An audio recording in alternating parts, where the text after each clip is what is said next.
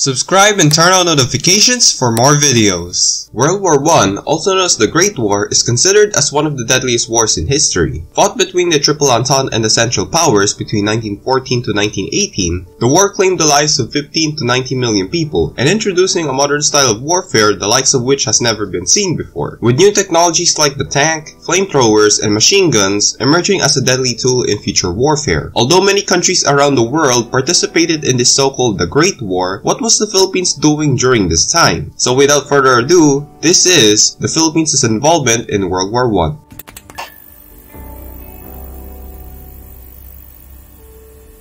Prior to the war, the Philippines was recently annexed by the United States in the 1898 Treaty of Paris, following Spain's defeat in the Spanish-American War, which happened that same year. But when Europe plunged into war in 1914, the United States declared its neutrality, as Americans at the time believed that going to war in Europe is unnecessary and wanted to stick to its isolation policy. However, their opinions changed when in May 7, 1915, a German U-boat submarine sailing off the coast of Ireland torpedoed the RMS Lusitania, killing 1,198 people on board, including 128 Americans, and was followed by the sinking of the SS Arabic on the 7th of August, which cost the lives of 3 Americans, seeding the first cracks between America and Germany. But that crack eventually broke on January of 1917 when British intelligence intercepted and exposed a German telegram secretly delivered by Foreign Secretary Arthur Zimmerman to the Mexican government. The letter persuades Mexico to attack the US if the country ended up at war with the German Empire. This angers the US government, eventually declaring war against Deutschland on the 6th of April. So, okay, what was the Philippines doing during this so-called Great War despite people getting killed in battle isn't great at all. Like I said in the beginning, we were an American colony at the time. So, once the US entered the war, the US Congress issued the colonial government in Manila to draft 15,000 Filipinos to be integrated to the US Army. But the colony was able to assemble 25,000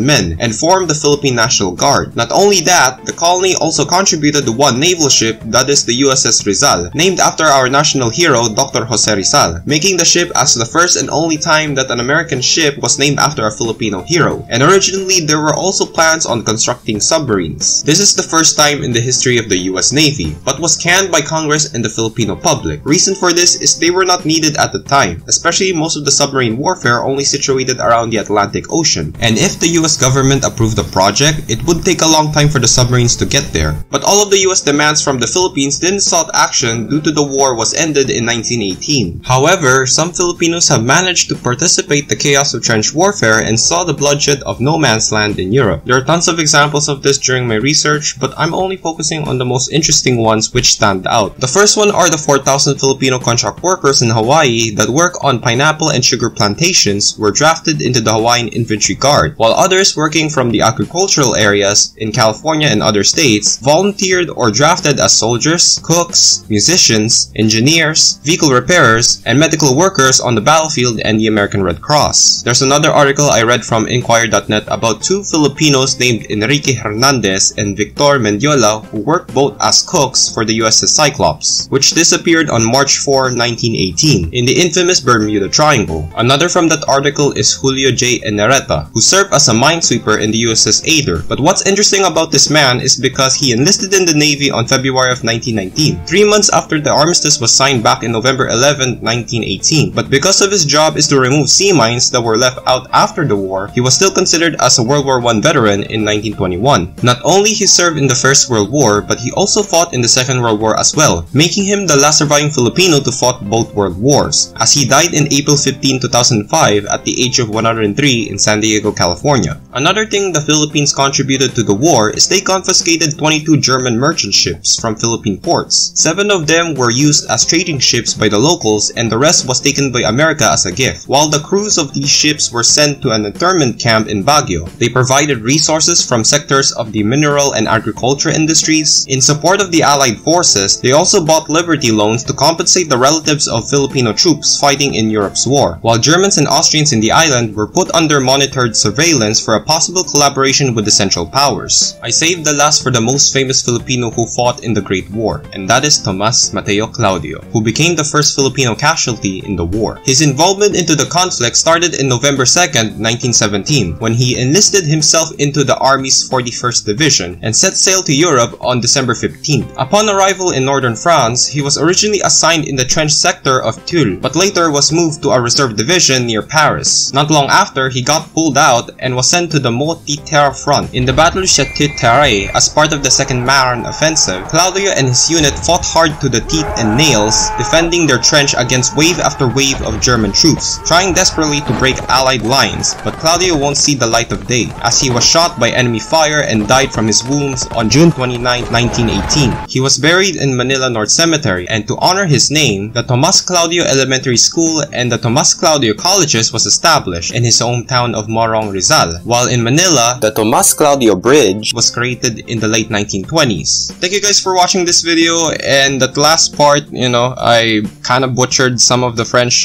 words there. If you're a French person watching this, sorry, I try to pronounce it right, but it's very hard, to pronounce it. But, I still love the French language because French is one of the most beautiful languages in the world, and I really hope, I could pronounce it in